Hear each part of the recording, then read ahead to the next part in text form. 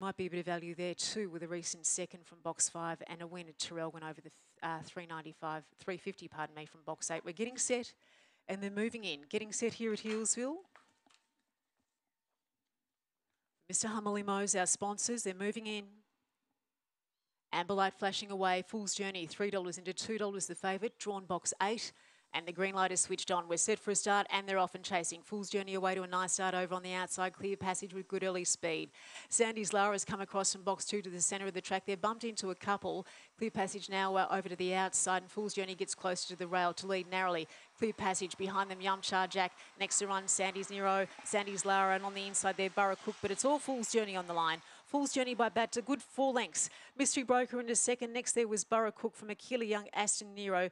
Clear Passage, Sandy's Lara, one of the last in with Yumchar Jack, and the run 19 and 39. So 19 and 39 the time. A few of them bumping around there, the centre of the track. Clear Passage was one of those. Keen on a Clear Passage, goodness me. 19 and 39 the run. The split there 6.55. As we just await other details.